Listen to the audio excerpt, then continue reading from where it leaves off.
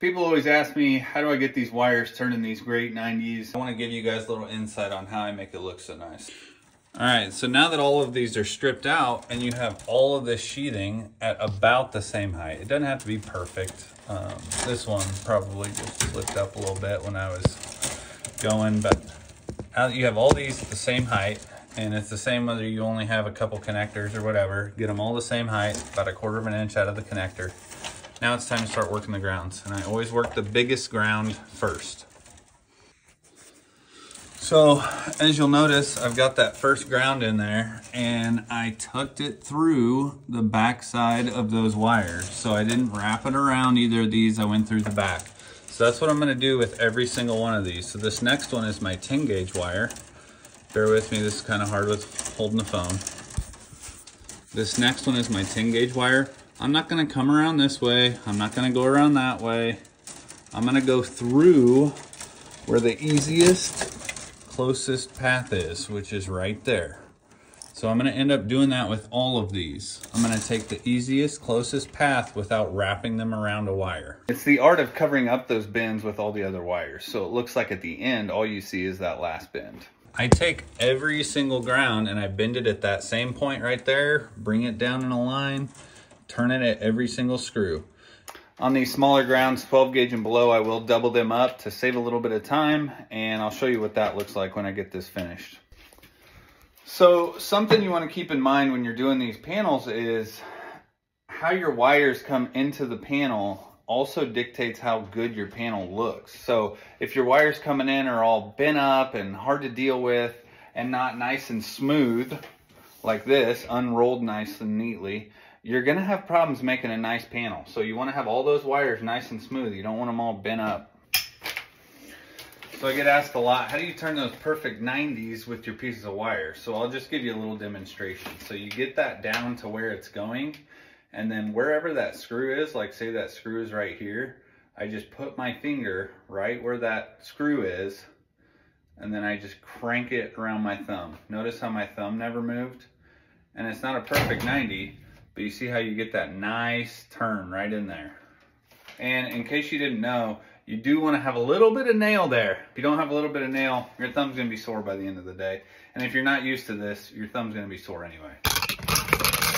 So when you're doubling these grounds up, you want to pick two wires that are close to each other. For instance, if you have one wire here and one wire way in the back there, that's stupid. You want to use two wires right next to each other.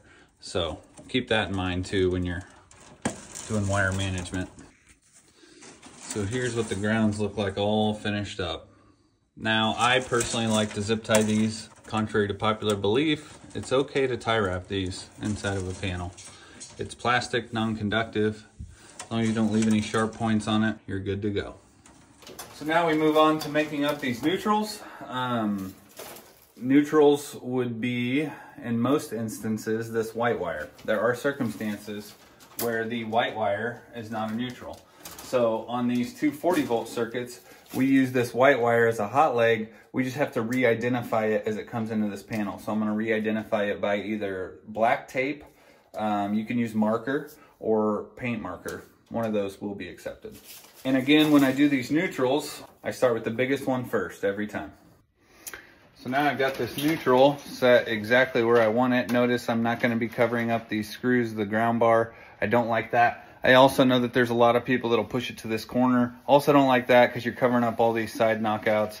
I just like to plan for the future. I just like to keep everything. I kind of look at this as an alleyway, a trough as you may, for the wires to go down. So that's how I like to manage mine. I did the same thing with the neutrals. I went the shortest route, whatever was easiest, right to there. So now you're gonna see these hots come around here and over the top right into the breakers. So all these neutrals are gonna get covered up. These screws are still gonna be accessible. All your knockouts are gonna be accessible. That's how we like to do a panel. So now what I like to do is map out how these breakers are going in. I like to put the biggest breaker first and then work down from biggest to smallest. But once I get past these 2-pole breakers, I put the arc fault in there. Kind of makes, and then I can close up all these neutrals. So I took that arc fault breaker, I unraveled that neutral on it, and then I just tucked it right in there. And that's gonna be pretty hard to see once I tie all these up. All right, got my neutrals all made up to the neutral bar. As you'll see, this got a little short. That's okay. You're never gonna see that once all the hots get made up, panel's done. You're not gonna see that at all. So that's what the grounds and neutrals look like. I could put another one here. I don't know that I will. Make sure this copper is never past this black part right here. If you've got copper out here, it needs redone.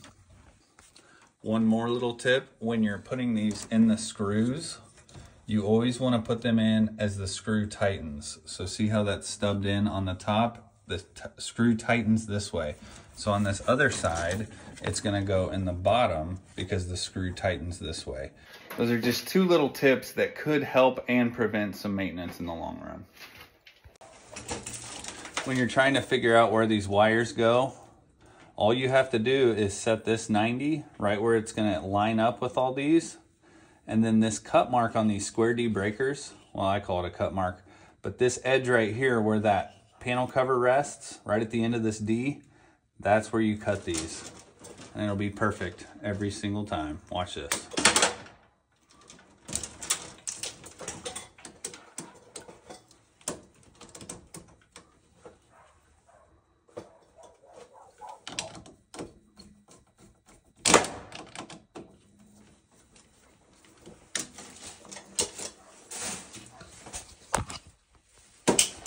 See that? Now I've got those all perfectly in line, and every single one of them will be the same now. All right, so now you're starting to see these take shape. Getting all those lined up, going down here, right into their breakers, right amperages to where they go. Another thing you want to keep in mind is, make sure that this doesn't extend out past the edge of this, because if it does, you're gonna have problems. All those wires need to be behind this face cover. I'm putting this first zip tie on.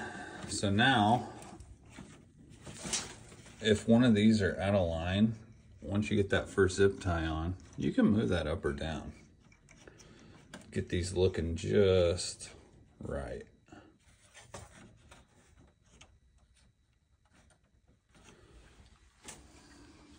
Now add the next one and then adjust them again.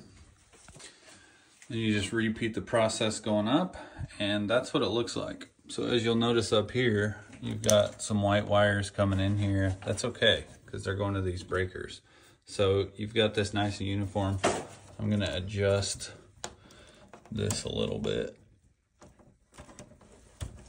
here, so that wraps up better. These zip ties are not tight at all. Like, they're just snug. They're just holding them kind of in place so that it looks good. That's all they're there for. And then you've still got access to your screws here. And look at all the space you've got. You've got plenty of space to add wires anywhere you need. If you need to access these, all you got to do is spin this zip tie around and you can cut the end off. It's that easy. No risk of cutting into these hot wires or any of that. All right, so that's a wrap on how to make up the electrical panel the way I do it. And as always, be an electrician, leave your mess.